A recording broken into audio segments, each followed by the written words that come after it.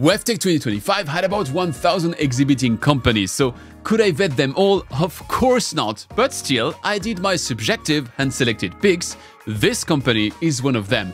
And if you don't have time for the full WEFTEC episode, I'm still placing you the link in the description. I thought I'd cut you out this short portrait. So let's have a look at BDP EnviroTech. Two lines of technologies. Okay.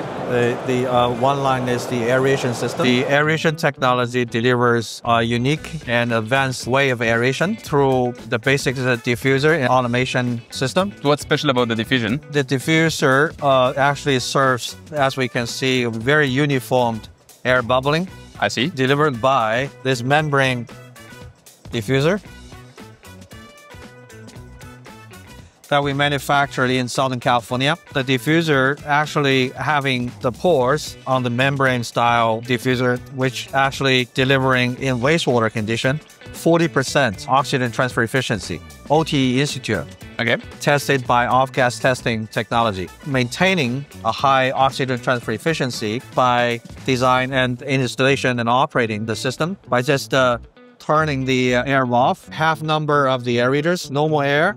Yeah. And by water pressure, it's going to collapse, making it like a sleeve to clean the pores. The other half of the aerators, they get double the airflow. So what you're saying, it's basically like when you have your shower heads and you're rubbing it to clean it. Yeah. Except here, the water does the hard work, puts the pressure on it and rubs it clean. Yeah, yeah. And that way you don't have like biofouling or whatever. Right. Okay. We have a way, without shutting down the plant, to clean the aerators. So all you need basically is two automatic valves. You're switching from one to the other and it does the cleaning. Twice a week and 5 minutes each time. And so that is a one-to-one replacement to the usual aerators you find in a biological plant. They're either discs, panels, or tubes. Yeah. But still, it's a membrane. A membrane has a lifetime. Yep, it'll last over 10 years. Because the major damage of a shortened life cycle of the membrane is once drain the basin, power wash, and plus the UVs from the sun. That will damage the plastic. We don't need to do that over the life cycle of the aerators. Once they're installed in the water, we don't see them again. I saw you just rolling it out, so I'm assuming it's brownfield technology. Retrofitting and the greenfield projects are both applicable. With a conventional disc or a panel or tube aerators, once one disc or one aerator is broken, they have to shut down the entire plant to replace it. With our technology, we can put it out during operation time. And you said the transfer efficiency is 40% in wastewater condition, double a conventional aerator. And they're in the range of 15 to 23%. If I play the devil's advocate, I like the simplicity, but it also sounds like I can take two valves, a tube, garden hose, put holes in my garden hose, and I have a diffuser. The main problem is the garden hose, they're much thicker. The special material and the special manufacturing. So the special material is the differentiator. Is the special PU, very thin wall, 0.35 millimeter thickness. Is it a proprietary material? Yes, a proprietary material. Okay. Yep. And also the way we manufacture it. You mentioned 70 installations. Is the 70 installations of that? Yeah. How many countries? US, India, China, Taiwan, and then Serbia and France. So you said that's one out of two. So what is number two? The process is probably even more interesting that it is the first of its kind. We don't separate the anaerobic and aerobic conditions, but combine nitrification, denitrification into one tank. Okay. And also integrate the clarifications section into the same tank. Nitrification, denitrification, and clarification in the same tank? In the same tank. Okay. And our process is one tank, same tank, but it's a continuous process. Nature has never been divided into anaerobic and aerobic water bodies. Makes sense. The bacteria living there have been around over 1 billion years. Why human being we have to separate the natural supply bacteria into a different environment for the bacteria? Why not go back to the nature? That's how we did it. So we put everything together into the same tank, giving them a simulated environment as in the nature, and they just reproduce better. We have been able to breed the bacteria with a much higher mixed liquor concentration to somewhere between 6 grams up to 10 grams per liter, and at the operating condition of 0.3 milligrams per liter of dissolved oxygen. Okay, but how? The first thing very important is having the mixed liquor circling back continuously to dilute the influent of a wastewater, providing a much diluted and low impact to the bacteria inside the tank. If we collect samples inside the entire system, everywhere the COD or organic matter concentration from the influent is more or less the same, which is very different. Conventional system, from the intake side, the COD is much higher. Yep, and then you have a curve and it goes down. Yes. We're very flat. Dilution method It's just by air lift, which receives the same air flow from the same blower for aeration. Is it because the tank is homogeneous?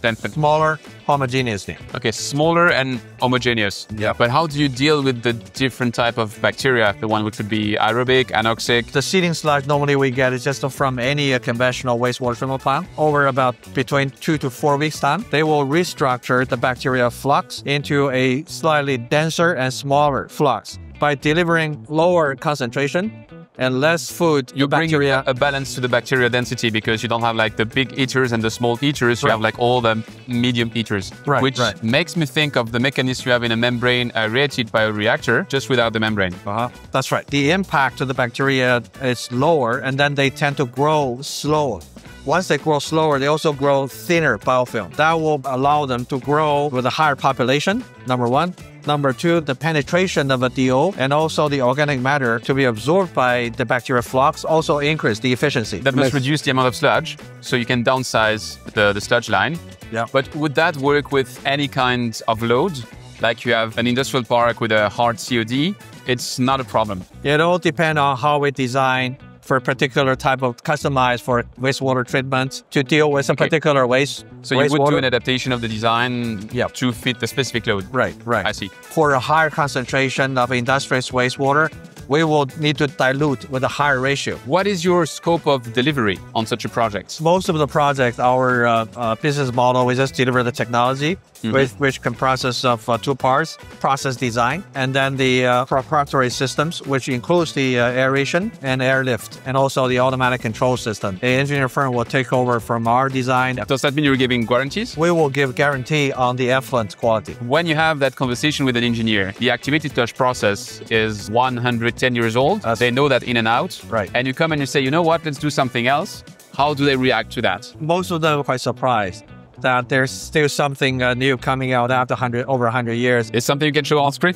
So you're working with the big guys. And they asked us whether they could do a comparison and an evaluation. That's what they did.